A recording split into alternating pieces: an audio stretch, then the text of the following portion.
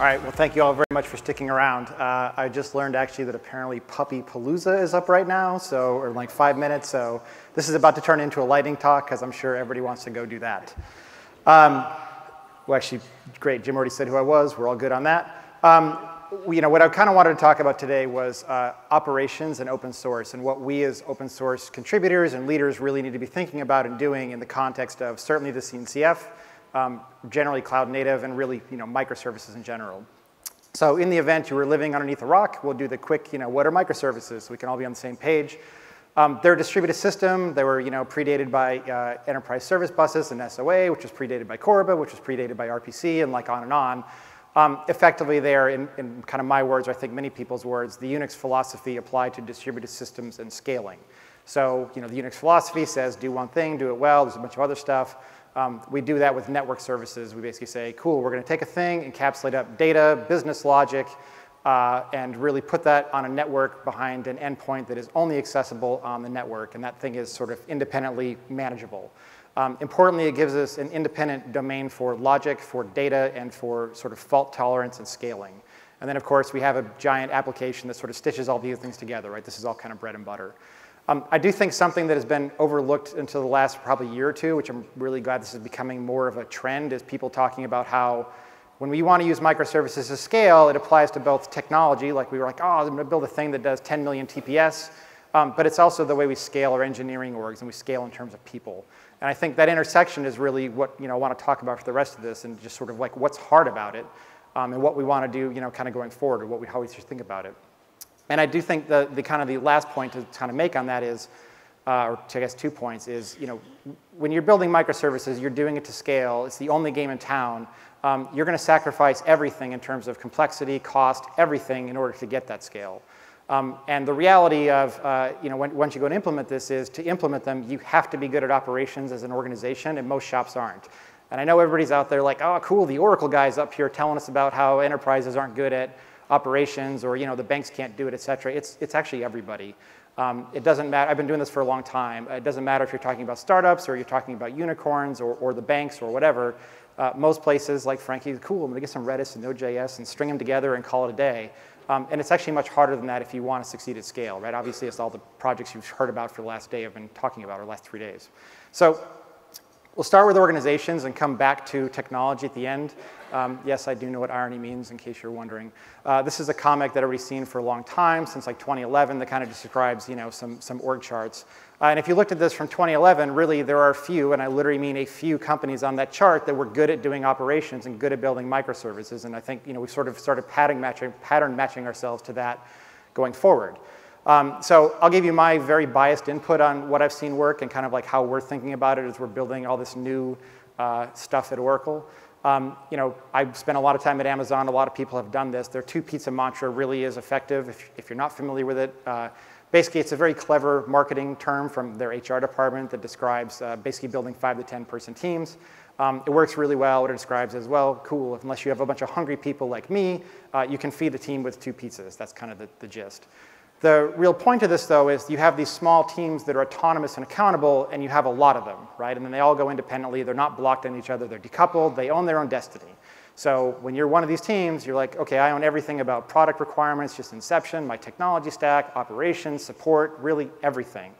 And then Amazon sort of has this classic fitness function model they apply to it, which is just like a single thumbs up, thumbs down kind of goal that you can hold the team accountable to and ultimately change over time if they meet it or don't meet it. So it works really well. It lets you scale really fast as an org, basically having a bunch of chaos. What it doesn't do is have like an actual product autonomy very well. So you end up with a bunch of warring factions, and tribes fight with each other, and there's all sorts of other bad sides that come with it. So there's a lot of other things like from Apple, Google, other Oracle, other places in the industry that kind of blend this more sort of a centralized model. Like Google's got a very famous SRE culture. If you've not read up on the error budget stuff, I think it's actually one of the best concepts in operations in a long time. It's awesome. Apple's got a very centric product model, obviously, like as the chart kind of showed. So I think you kind of want to take a blend of these things, but fundamentally you're going to have a bunch of small autonomous teams going really fast. What actually happens too as well as you build up this organization, you have lots of people building lots of independent services. You always have kind of this like emergence of these platform teams that solve a bunch of the common crap nobody wants to build. right? Like, so suppose we're going to be in the emoji business, right? Because that's clearly hot shit these days.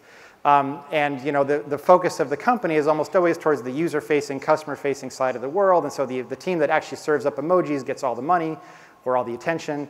And then you have kind of these teams that their customers are really internal customers that emerge that solve stuff like auth. Nobody ever wants to deal with storage. I mean, unless you're a masochist.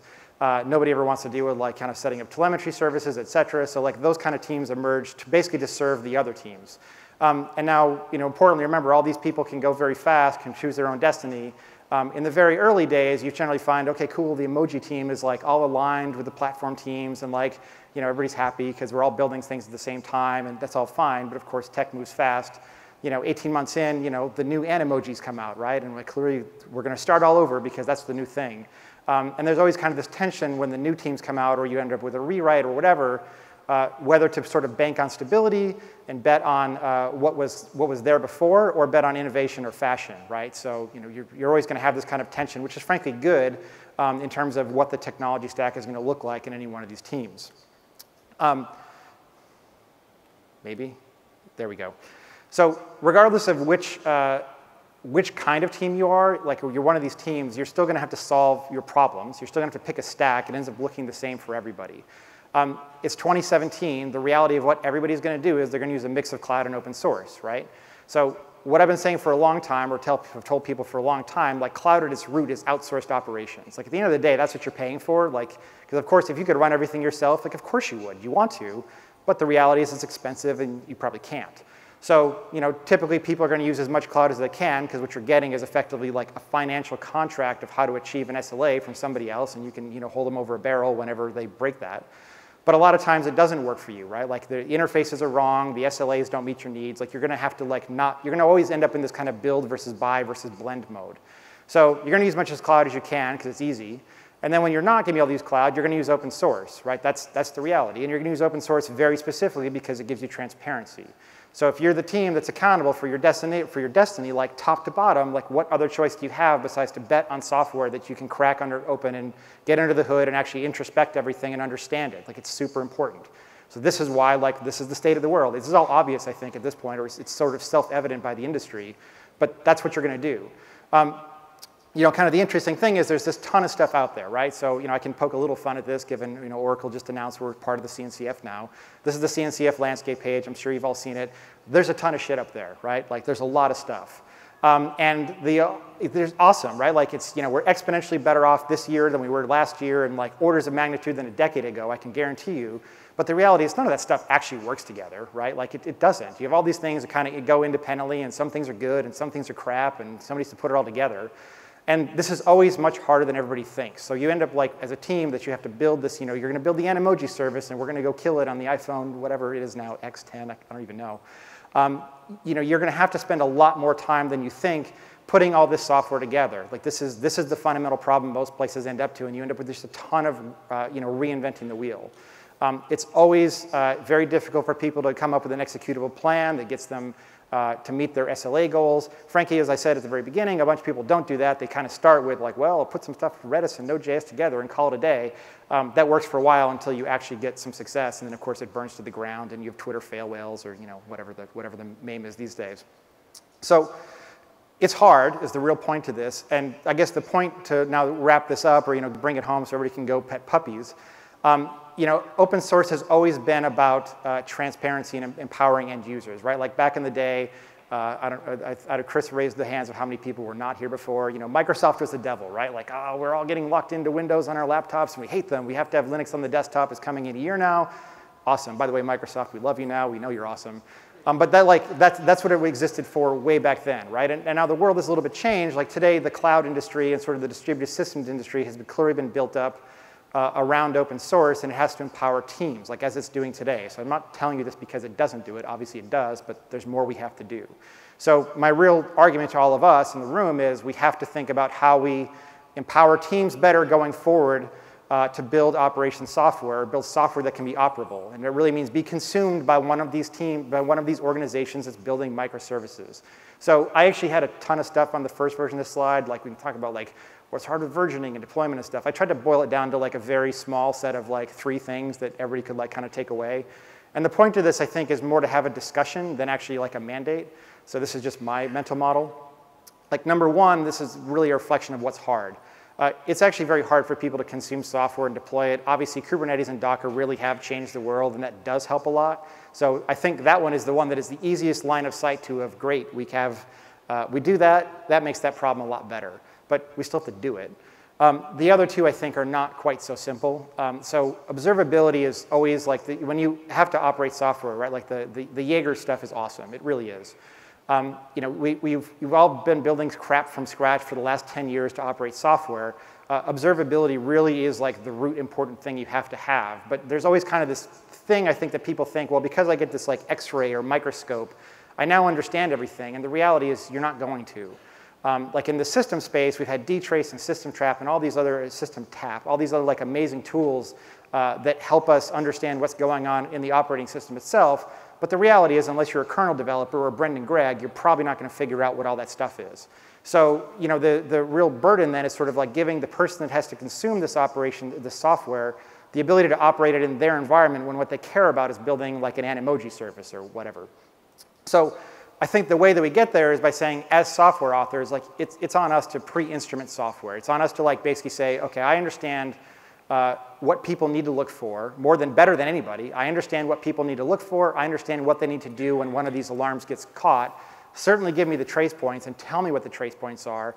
As ideally, give me a dashboard that I can just quickly drop in and get going with. Like I think that's a huge one. Like more than anything, that'd be the number one thing I think we as open source authors need to start focusing on when we build projects that are meant to scale.